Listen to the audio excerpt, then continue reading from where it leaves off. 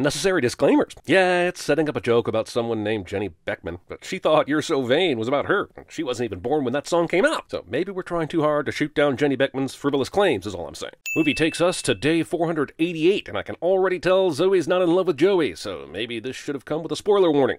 This is a story. Jesus. Narration too? Is the narrator also going to disparage Jenny Beckman? This character is, let's just say, around 30 in present day of this movie, which came out in 2009. So he would have been 11 or 12 in the early 90s. What kid in the early 90s had this much f***ing vinyl? Yes, vinyl is back in style now, but it was replaced by cassettes and then CDs as outdated technology for a good couple decades before coming back in vogue. And a total misreading of the movie, The Graduate.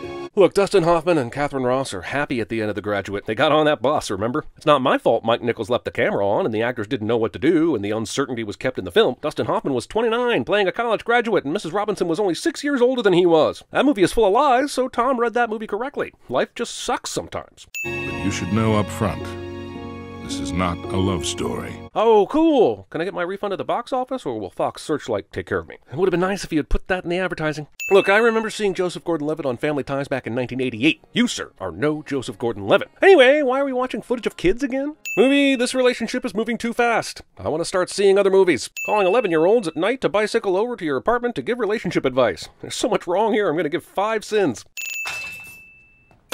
Maybe Tom doesn't need relationship advice. Maybe Tom is just an asshole. Of course this dickhead would be ahead of the vinyl revival curve. I bet he also buys Bitcoin and has his own sourdough starter. It seems like cheating for a movie charting 500 days of a relationship to start the day counter when they first met. Is it normal or creepy to start the count at first sight? I lean towards creepy. I met a girl the first week of college that I didn't date until 2 years later, and we dated for about 6 months. So if this was our movie, it wouldn't be 2 years and 6 months of Kristen. It would be just 6 months of Kristen. You know, starting from when we started dating. Summer just moved here from Michigan. Michigan. There's only 2 kinds of people in the world. There's women, and there's men. Yes, that's very binary of you, movie, but why on earth do you need to bring this up? This is like beginning your Wall Street essay with Webster's Dictionary defines economics as the study of making, selling, and consuming goods and services.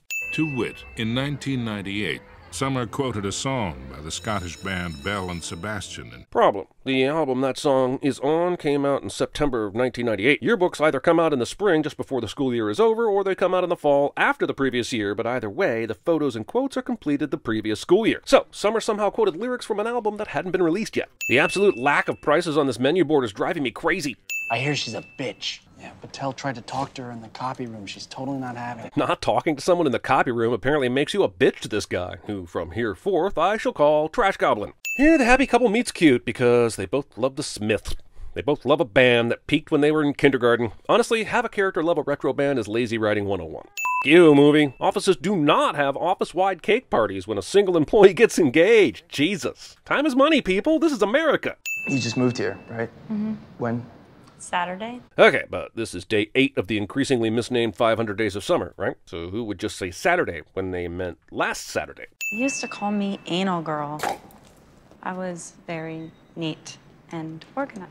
Yeah, I doubt that even in the late 90s or early 2000s you would be called Anal Girl for that reason. You're either lying or you went to Virgin Ears College for Women, and your friends spent their formative years at year-round vacation Bible school. Absolutely nothing dates this movie harder than f***ing Wii tennis. Just because some cute girl likes the same bizarro crap you do, that doesn't make her your soulmate, Tom. What do you mean? And that was the end of that conversation. I guess the movie wasn't ready to explain the relationship advice Chloe Grace formed while watching The Lobster. I'm going to the supply room. Do you guys need anything? I think you know what I need. It looks like Tom went to the scumbag school of sexual harassment where he majored in hostile workplaces with an emphasis on plausible deniability, using the Smiths as a siren song. What's going to happen now? Everyone ridicules you for your failed production of Homer's Odyssey, that's what. You leave on your own and you go home and you cry and you want to die. Dude, you threw up on the stage, you tried to fight the bartender, and you threatened to burn the place down. Trying to make your secondary characters more interesting through anecdotes that can't possibly be true. With this, Elf, and the Yes Man movie, I'm thinking Zooey Deschanel has a singing clause in her contract. I wanted to sing Born to Run, but they didn't have it. F*** you, every bar karaoke has Born to Run, you dicks. I named my cat after Springsteen. Okay, what was his name? Bruce? Stupid question, sure, but stupid name, too. Nobody's gonna know you named your cat Bruce after Bruce Springsteen from his first name only. You could just as easily have named it after the shark in Jaws.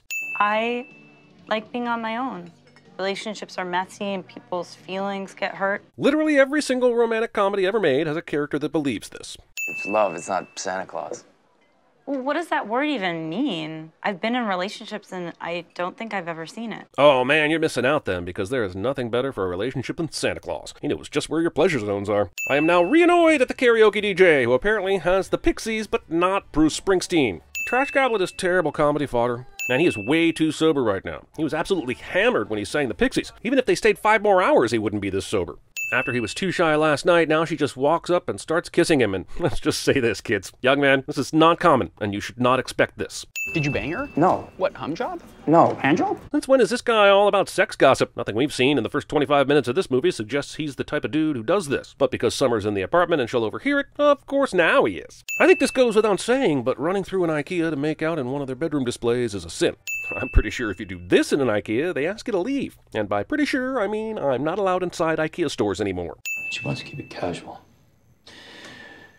Which is why she's in my bed right now. Dude, she's in the other room. She can, at the very least, hear you mumbling to yourself. At least turn on some water or something. While Tom performs this I Just Had Sex dance number scored by Hall & Oates, I'm wondering why every f***ing person he interacts with is wearing blue. Is blue the color of afterglow? No, I get it. I'm way too dumb to understand the symbolic meaning. But won't you consider my needs? Also, he has sex and suddenly he's emo Peter. This dude on his cell phone throws a bat to Tom, and he pretends to hit a home run, and everyone is delighted. But my guess is that this bat is the murder weapon from nearly 17 homicides in the New Jersey area, and we should never celebrate home runs hit by evidence. Also, why are most of the people celebrating his post-coital walk to work, and this lady is just walking away from it? She's the woman to whom he tossed his bag a second ago, so why is she the designated not-fun-haver of the group? Aw, this isn't about to turn into Enchanted, is it? So it's day 300-something, and they are broken up, and we are still counting these days? This movie's title is a lie! Okay, first off, Tom has an email with the subject of lunch that came in from a sender called Info. That's fucking weird. Second off, the dates of these emails show we're in early May, probably May 8th. Just before this scene began, the day counter told us it was day 303. Now, I know from experience that counters can be wrong from time to time. They can even turn into 2.0 versions and come back as the original mysteriously. And in this case, the day counter is way off because the narrator told us Tom meets Summer on January 8th. That means it's been 119 days, and not even leap year is going to save this egregious error. And thus the idea for Don John was born. Ooh, this looks good. Gets really good reviews. The movie that Summer says looks good and has good reviews, the split second she runs into the adult video section is sweet and shower. However, this video cover does not convey the greatness. As he draws on her arm, I'm finally realizing this movie is just 90 minutes of meet cute stuff. Well, that's not true. It's 45 minutes of meet cute stuff and 45 minutes of breakup cliches. Wait, I forgot about the credits. So it's 42 minutes of meet cute stuff. You know what? You get the point. It's kind of messy. 109 days and he hasn't seen her place? They slept together at his place back in the 30s. For Tom Hansen, this was the night where everything changed. Ah, I thought the narrator left to go get cigarettes like my dad did when he left me and my mom. Instead, he snuck up on me like my stepdad in the shower. Now they're doing the whole blow on an eyelash, make a wish, and I'm gonna puke. I mean, boyfriend, girlfriend, man, all that stuff is... It's really juvenile. You sound gay. Quick survey, is dating a woman and not being able to put a label on it gay? This movie has some real food for thought. Who's Lars from Norway? Just some guy she met at the gym with Brad Pitt's face and Jesus' abs. So, Brad Pitt then? Also, I seriously doubt Jesus spent much time doing crunches. Watch the f***ing road, asshole! Manic Pixie Dream Girl, the movie. And sure, I appreciate that the movie is probably trying to f*** with that concept by having her ultimately break his heart and not be the one. She's still an MPDG. You with this guy? Hey, I'm Tom. Whatever. Comically over-the-top asshole guy is comically over-the-top. I get the sense that people live in apartments like these so that movie directors can show characters in a symbolic downward spiral. Our character must be feeling some serious inner turmoil as a torrential downpour makes its presence felt in the rain belt of Los Angeles. I shouldn't have done that. Done what? Gotten mad at you. I'm sorry. What? Listen, Tom knew the fucking rules. And yeah, they were having sex, but they were always casual and friends. He gets violent with a troll in the bar, and yeah, the guy deserved it, but leaving it alone was the right call, and we all know it, and she is fine to be angry at him for it. But now she's going across town in the rain and apologizing to him? Having a chalk wall, a portion of which is being blocked by a cock. For a brief time in college, there was Charlie. She was nice, but... Woman reels off her exes, and there's a surprise lesbian relationship cliche. Penis. Penis. As they play Who Dares to Say Penis Louder, I am dialing my lawyer because I swear to holy Moses, me and a college friend played this game in 1994. And sure, you could say it's one of those cultural phenomena that spread virally before the internet, like that list in the early 80s of all the humorous different types of poopies. But I literally never heard of anyone else playing this game besides myself and my college friend. Penis! Look, I understand playing this game. I did it at a Best Buy just the other day, but you can't play it in a park. A park has connotations. Whether you like it or not, you're on a sex offender list right now. Honestly, the movie jumps around so much I completely lose track of their narrative. Maybe that's the point. There were ups, there were downs, they came, they went. But the gimmick of jumping back and forth ultimately is its own undoing. Just a series of fun and sad moments, like watching a Clips episode of the TV show of their relationship. The marquee forgot that it's also mostly vagina. There's no f***ing way there are this many people watching Vagiant, especially during a matinee. Also, have movie directors ever seen an actual movie audience before? Nearly everybody in this audience is reacting in some way. I've been to movies where there's encouraged audience participation that didn't have this level of activity. Also, this guy showed up to the movie about a part vampire, part giant, and dressed up as a magician. This fake French film about his grief goes on for some time. Here's something that you wrote last week. Roses are red, violets are blue. You whore. Hilarious, but why did you print that card out at all? He doesn't print cards, he writes for them. Someone saw this, probably 36 someones, and thought it was fit to send to the print room. Does it ruin the joke if instead of the card, he's reading this from a piece of paper here? Because I don't think it does even one bit. I hate this song! Have we considered that maybe Tom is just an asshole? Oh, I've already made that observation when he was smashing the plates. Maybe the movie is putting it out there for us in plain sight? I understand being upset over a woman, but this is f***ing overboard. Gah! The movie even snuck in a characters in a rom-com get stuck at the kids' table at a wedding cliche. Didn't they say this was a train to Santa Barbara? From Los Angeles? Why is the movie making that seem like a journey? It's 2 hours tops, and it was broad daylight when he boarded. But now we're at dusk, and they've been talking, and then they get to the, I guess it's a wedding? And it's not so dusk anymore, and the sun is actually casting shadows toward the ocean. And in Santa Barbara, that definitely means the sun is in the east, and it's f***ing morning. Point is, this movie gets 10 sins for sunshine f***ery. I guess I just got lucky. Who the f*** is he talking to? Did this movie go 4/5 of the way home and decide we need some Band of Brothers style one-on-one documentary interviews to really give the audience a full perspective on how and why relationships happen? The f*** is going on? Tom walked to her apartment. Seriously, narrator guy, we were doing just fine without you. Sliding doors as it is, this is the best scene in the movie. But also, why are his expectations walking up to her apartment different from the reality? Time difference aside, if you watch Tom's walk down the hallway, at the same time, there are differences there. So I'm wondering why Tom's walk down the hallway doesn't match his reality there. I guess sometimes you'd expect to be checking your tie before you walk up to the stairs, but the brutal reality is that sometimes you don't. One thing Tom totally got right, this woman in her white and green dress is in both the expectation and reality frames. How did you get that one detail correct? Lucky guess? Or is this an indictment on the person? She's always wearing that dress, Tom says, and he's right! Also, it's hilarious to me that Tom expected there to be a large vase of red flowers, but in reality there was none.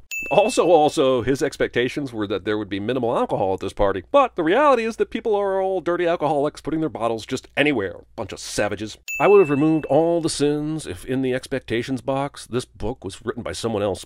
She's engaged? Okay, that was fast. For a girl who didn't want a commitment, she committed to forever with the next guy after Tom? It was day 402 when she invited him to this party, which she said was next Friday. So she moved on to a new person like Ross and Friends after the declaration of the break, which is to say she sprinted at him. And fine, love happens, but she was scientifically opposed to love at first sight, and kind of the whole concept of love. So for her to break up with Tom and get engaged within weeks is, well, I can see why Tom would be upset with it, and I'm sending it. It's f***ing 2009. Why is his alarm clock from 1995? Judgy convenience store managers.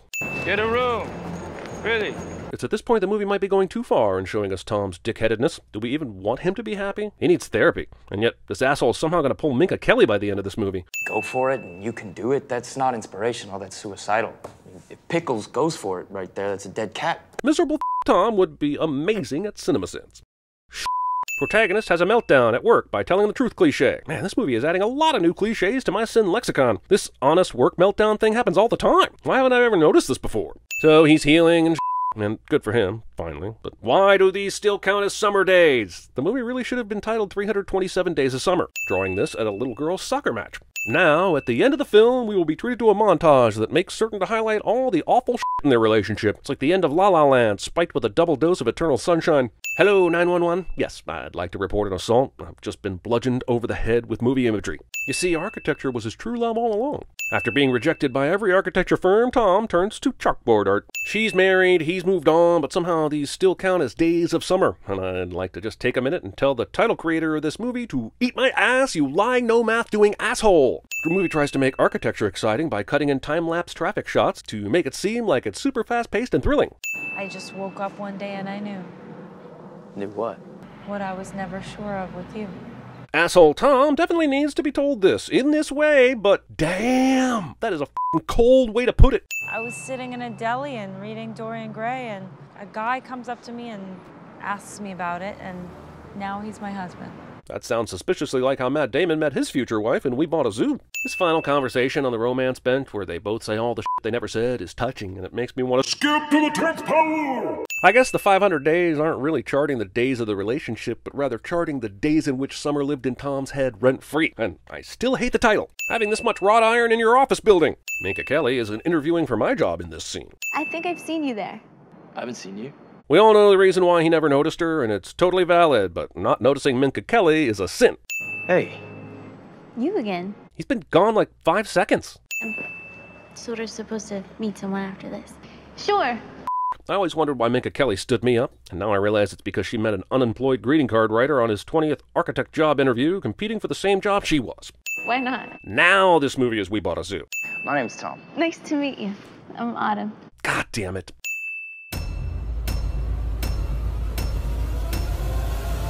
Fear is for the winter, when the snows fall 100 feet deep. Free pillow pad is so. Let's take a Winston break. Have a glorious. Commercials. He likes it. Quality you can taste. Wanted hair? It's on so many for only 99 commercials.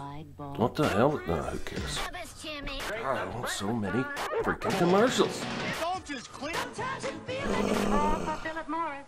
From basic menu, it tastes like a It's getting there. I'm getting really upset. Freaking tired.